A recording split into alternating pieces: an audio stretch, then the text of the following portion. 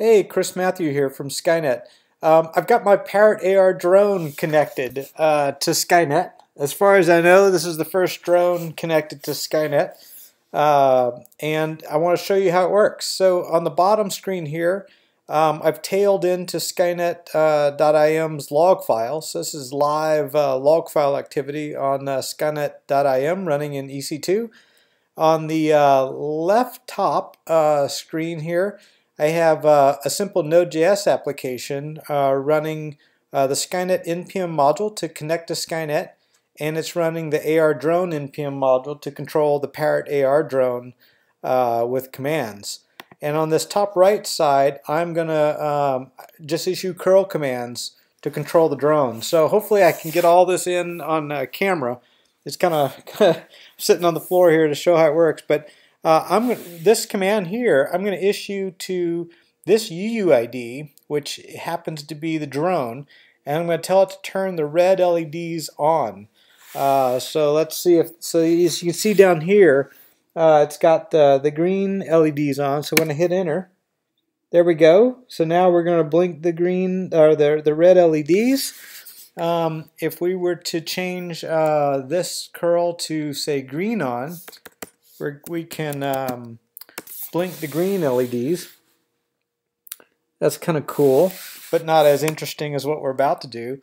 We're going to tell it to fly up, and then we're going to try to stop it, and then make it spin, and then land. So this will be all just kind of interesting if I can get all this on film.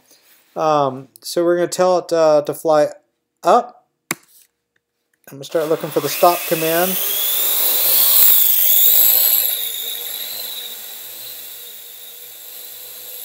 Stop. Now it's hovering.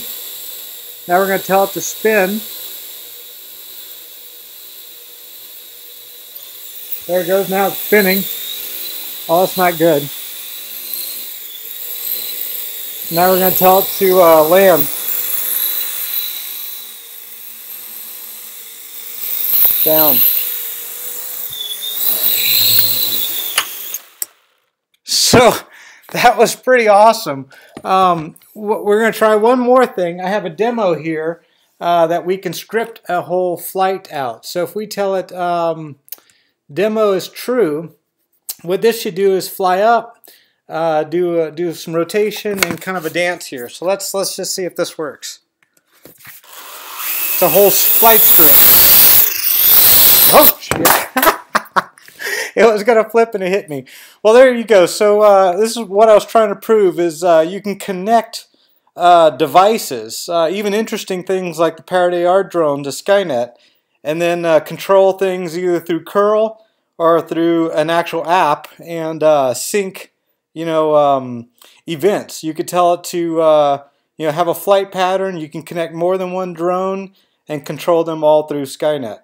All right, so stay tuned for doing some more interesting drone videos.